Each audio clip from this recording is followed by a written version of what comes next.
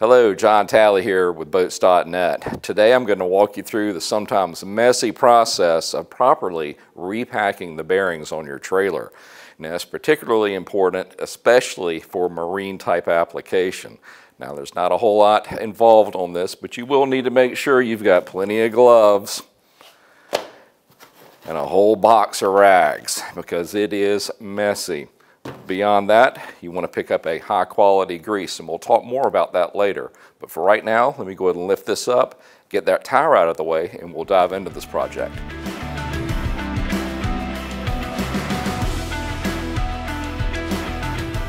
Alright guys, more than likely your trailer has one of three different type caps on the end of it. One is just the standard cap. The second type, like I have, is what they call a bearing buddy. And then the third one is a cap with a rubber insert, and then it has a zerk fitting on that particular hub, and the grease flows through it to get further up into the bearing actual races themselves. Now, if your trailer was only set up with the dust cover, the buddy bearing, well, it's a good upgrade for it. So at least you can increase the amount of grease that's in there. But the downside of this, it only fills from the outside. So the grease that is the oldest is what's still been running and is getting abused on the bearings inside. And just by adding more to it, well, you're really not flushing that out. And that's the reason you need to repack your bearings so often. Because think of it like a car engine or a truck engine, where, okay, your car goes through X amount of oil and you just add oil when it needs it. Well, if you did that over an extended period of time, eventually the oil that's in there is going to break down, turn into sludge, and then lock up your engine. Well, your hub isn't that much different because grease only has so long of a lifespan. After a while it breaks down, it starts to get contaminants in it from the natural wear of the bearings, and then it's going to fail. And that's what you don't want to happen. As you can see in these pictures, it is possible to lose your entire wheel, and then all of a sudden your four-wheel trailer is turned into a three-wheel trailer. And in this particular example, that's exactly what happened. Now this particular trailer, it has a fitting on the end that you can just barely see where that nut is that injects grease back into that race. But obviously there was not enough grease in there to get the job done. And eventually that outer race or that outer bearing failed, ate away the locking nut, even though it was still held in place by that cotter pin, and the entire rim came off. And that is more than just a big pain in the butt, it's extremely dangerous. So I would recommend you go in and do this at least once a year. Now the grease that I've decided to go with, it really doesn't matter to the manufacturer, but you want the best rating that you can get in a high temperature application. The one that I went with is an NLGI rating, and the rating itself is a GC-LB. That's one of the top ones you want to aim for, regardless of the manufacturer. So let's get this buddy bearing knocked off and get that hub removed and get this one cleaned up. Now, as you're pulling this apart, it's better to take off any dirt that you have on the outside now. That way you don't have to try to extract it from the grease in the bearing later. What I'm doing is using a soft blow hammer, and I'm just hitting it kind of at an angle. It's the best way I know to get one of these out of there. Because once you get to that edge, then we can use either a pry bar or a screwdriver, or if you are patient enough, eventually it's going to just knock off like that. Alright guys, not being boisterous, but this one's in really good shape. I would know because this is my trailer and we go through this process every year. Now, if yours has been abused, it's going to be just jet black or worse. It's going to be completely empty. But this one has the appropriate amount of grease in it. It is not completely worn out, but we're still going to repack it anyway because this is about preventative maintenance. Best advice I can give you here is just clean as you go to minimize the chaos. And no, I'm not cutting these off. I'm just straightening them out using a set of side cutters. Now you can reuse this cotter pin to a certain extent. Once or twice, okay. Beyond that, replace it, because that is the key to holding that outer nut on.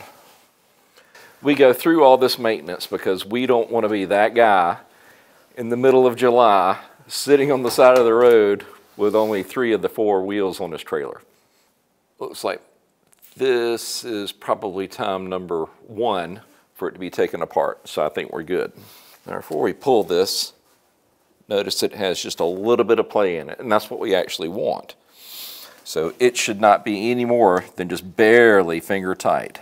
So we should easily be able to take this off with our hands. Even though the end of our axle is a little bit boogered up, it still comes off just by using our fingers. Not too bad a shape, considering this trailer was built in 1986. Now that washer has a fair amount of wear on it, guys.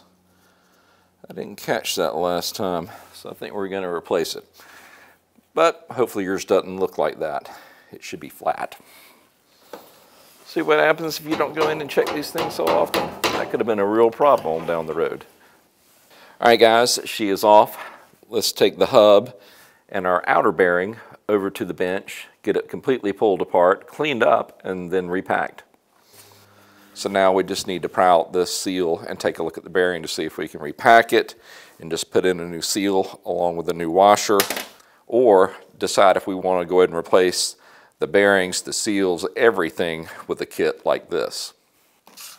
So I'm going to carry this over to a vise, clamp it down, pop out that seal, and then we'll take a look inside. So we've got our seal popped out. Now let's take a look at the bearing, or our inner bearing that is. The bearing looks to be in good shape. Let's start clearing out the old grease, getting the hub cleaned out. Then we want to inspect the races to make sure there's no pits or any kind of damage on those. And what you're looking for are any imperfections or grooves or pitting on the surface of your race, both in your outer and your inner bearing surfaces or race surfaces.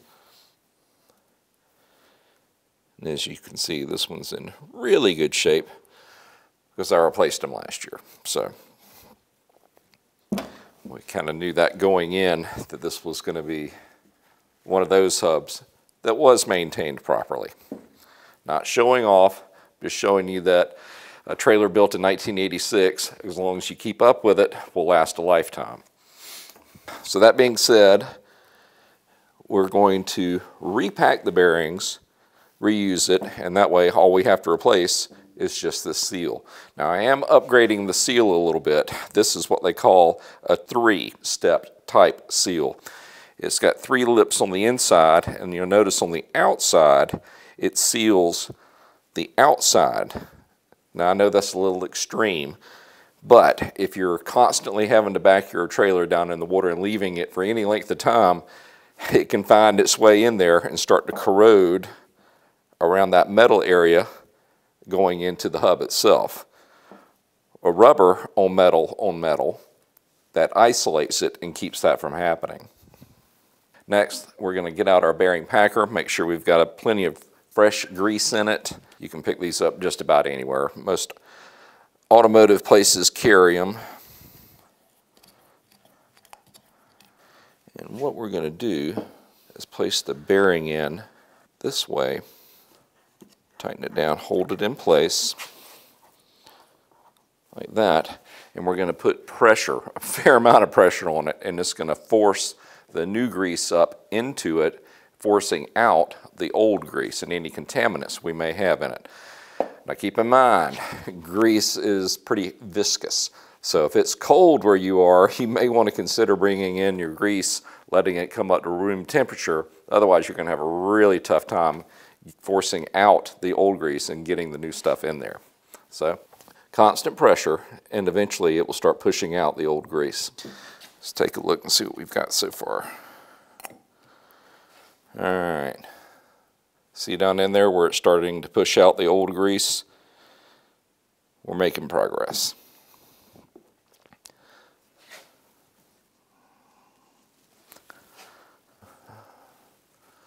Isn't this exciting?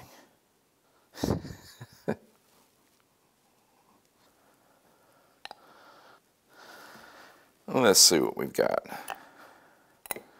as you can see, has pushed out the old grease.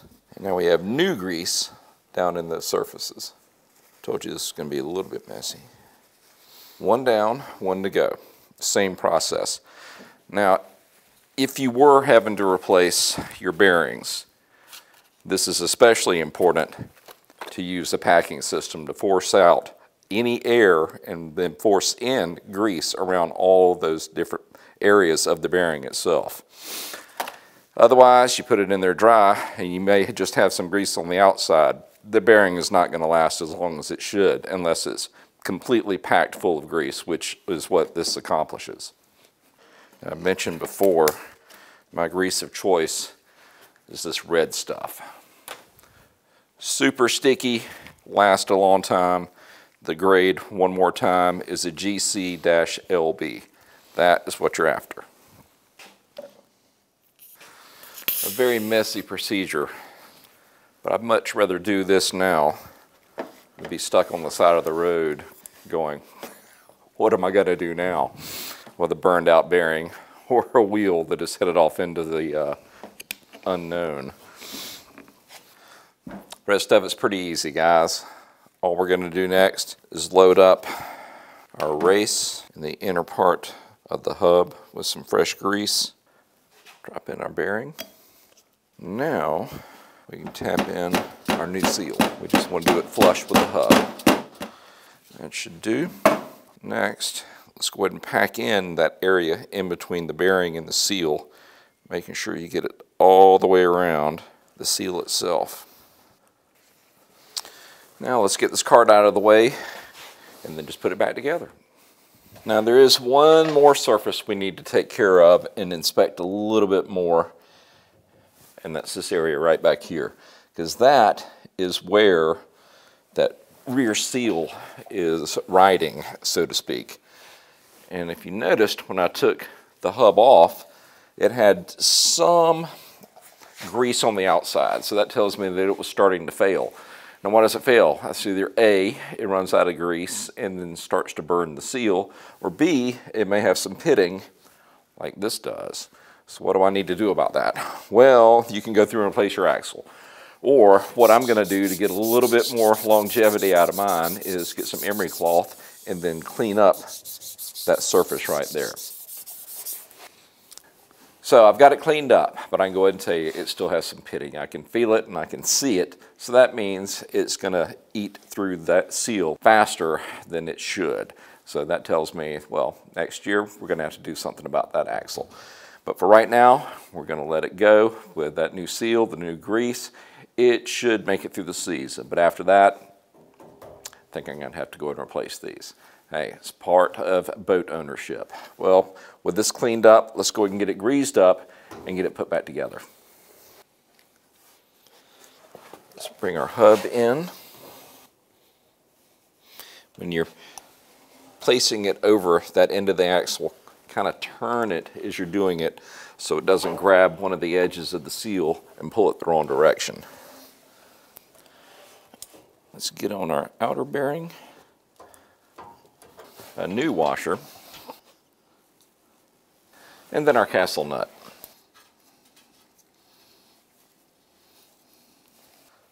Now we're going to bring this castle nut in, not too tight, just enough to snug it up, rotate the hub a couple of times. That way we're going to get the bearings to seat fully into their races. Give you an idea how much tension I'm putting just using my finger. Not much. Now we're going to rotate a couple of times. Maybe a little bit more.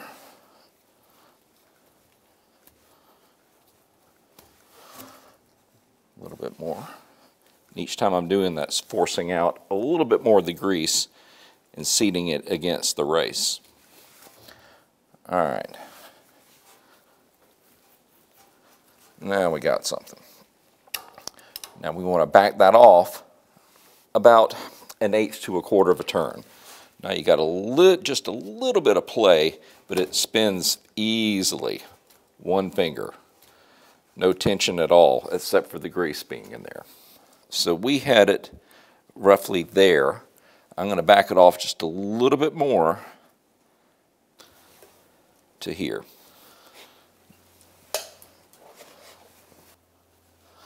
Just like that. That feels good. And so we don't have to wear out our grease gun. Let's go ahead, fill up the cavity of the buddy bearing. Because honestly, as much grease as I've already got in there, we shouldn't have to add any when we put it back together. Because that cavity is pretty much full. See how that center section was starting to come out? That tells me that it's got it forced up in there. In other words, it's full. And on this particular buddy bearing, you had a raised edge, and that'll show you that you've got it all the way down. And it looks like mine needs to go just a little bit further. That is it. Just to make sure, let's give it a couple of squirts with the grease gun. Yeah, she's already starting to ride out. Pre-packing, it made all the difference. It was right where it needed to be, and now we're sure. Last but not least, get your cover back on. Well, all right, guys, that is going to wrap this one up. All I have to do now is just reinstall the tire and then get those lug nuts torqued down. Well, listen, if you need these parts or any other parts for your boat, why don't you come see us at boats.net and we can get you taken care of. If you have any questions or comments about this video, leave them in the section below and I'll do my best to answer them. And hey, if you like what you see, go ahead and hit that subscribe button. That way you can keep up with whatever I'm working on next. We just want to say thank you for shopping here with us at boats.net, and we will see you in the next video. Y'all have a great day.